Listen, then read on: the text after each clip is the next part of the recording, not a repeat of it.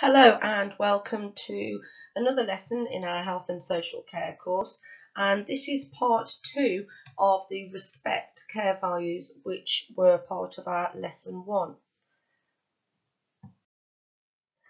Today what we're going to be looking at is also looking at understanding and knowing what respect means in a health and social care setting, but focusing this time on a case study, as all of the content that we need to look at focuses on case studies throughout each of the units. You will need a pen and paper throughout, and that's to record your own notes from some of the videos that you're going to watch also. At any stage, feel free to just pause the recording and also to make sure that your notes are as robust as they can be, and then also if you need to go back and have a look at some of the content, then you can do so as well. Okay, so for the next task now, we're going to look at identifying the effects on a service user if care is not given with respect. I'd like you to make a note of the YouTube link below, and before continuing with the rest of this presentation, I would like you to watch the video. It is only about 1 minute 40 long, and there are 2 questions I'd like you to make notes on. First of all, it is how is respect not being given?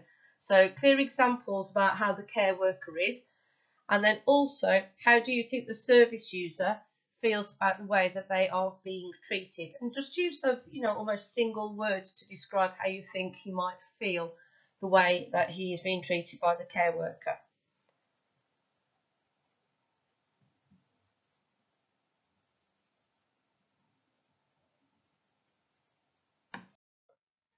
So after watching the video, I'm going to give some feedback now on some of the key words that we actually use to describe how Gordon might feel when he is being treated without respect in his care, and also looking at those very specific examples of what the care worker is doing which is not showing respect. So first of all, she was late. And punctuality is really important when you are being respectful to somebody. So respecting the fact that Gordon actually is a working man and he has got things that he has got to do. So it should be on his time, not hers. She didn't knock on the door before she entered, and that was one of the key things from our last tutorial which we talked about. And again, this is about respecting Gordon's home. It's his privacy. She was rude, not in just what she was saying, but also the tone of voice throughout. It's very sharp with him. And she wasn't listening at all. And if you notice throughout the video, quite a lot of the times, and certainly when she went in, she was turned away from Gordon. So she wasn't making eye contact with him, which means that she probably wasn't clearly hearing him either.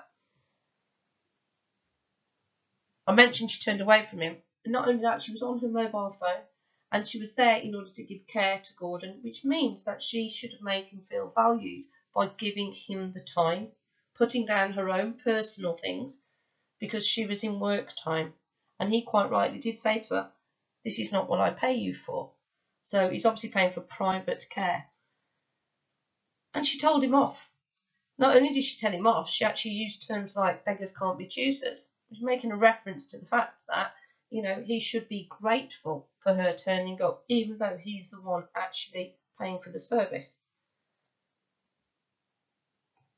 So let's have a look at Gordon. Gordon might have felt a burden.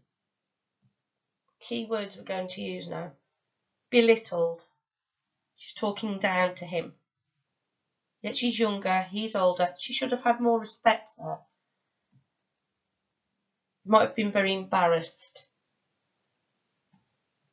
Embarrassed because he needed help and asking for help, and he got to the point where he was literally having to beg for it, wasn't he?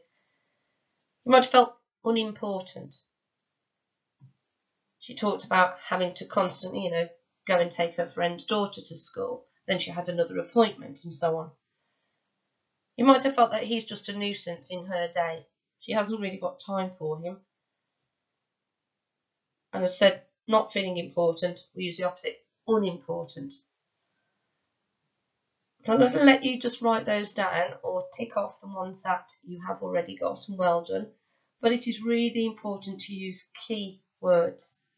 key words to describe the emotions. And most of these words about how it makes him feel, this is all about how it impacts on Gordon's emotional health.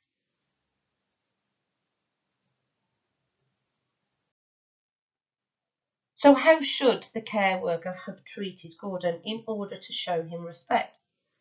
I'd like you now to take just 2 minutes and, looking at the list of what she did do, I'd like you to make an alternative list of what she should do in order to show him respect.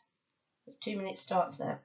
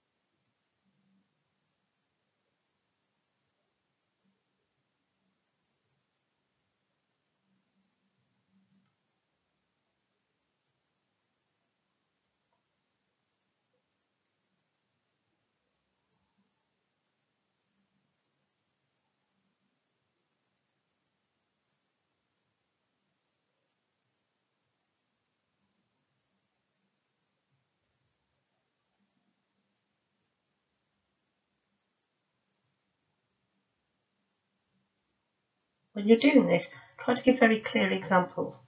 So, for example, we talked about her tone of voice and the way and the words that she used to speak to Gordon. So think about what you feel she should have done in that situation. How should she have spoken to Gordon when she came in?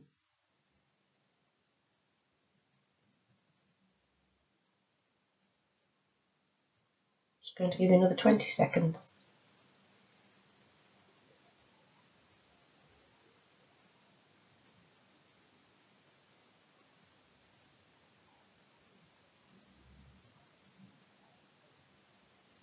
Okay, so we're going to move on.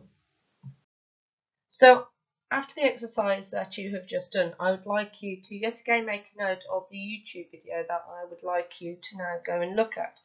And throughout, also make notes on how is respect being given within this scene, and you can tick off the ones that you've come up with for your own ideas, and also add ones which you have found in the video that you hadn't put in.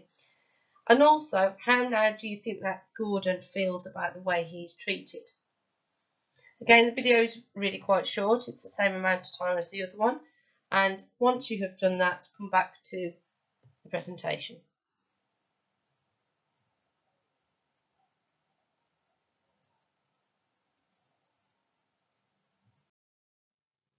So let's now look at the examples of how respect was shown by the care worker towards Gordon. She was on time. She was punctual. She knocked on the door before entering, respecting the fact that it was Gordon's house and she was entering his house, so she needed permission to do so. She greeted him very respectfully. Her tone of voice was also very good. And she asked him what he wanted to do first. So she gave him a choice rather than telling him what it was she was there to do. She also sat at eye level, and when she realised that Gordon had some grievances from what had happened to him before. And by doing that, she was showing that she was actively listening to his concerns. She also followed that up with advice on what he could do if he did want to take it any further. Throughout the whole process, she spoke in a very calm voice, quite a low tone voice, but enough to be heard, but it was a very calm voice. And she asked Gordon what he wanted for breakfast. By showing respect, Gordon may have felt many things, and this is only again a few examples. And what we're looking at here really are the opposite words to what we saw before with the care that he had been given. So he felt safe and trusted in this person's company. He felt important. He was at the centre of the care. And he felt cared for. She was giving him time to do things. He felt appreciated. Felt that he wasn't a burden. And ultimately feeling that he is valued. Regardless of his injury and the things that he can't do, it was more to the fact that he was a professional man and he was still working and he needed to make sure that he was ready for the next part of his day. She made him feel important that way. Let's get you ready. I would like to thank you for joining me today for the tutorial, and we will be looking at other care values in other tutorials.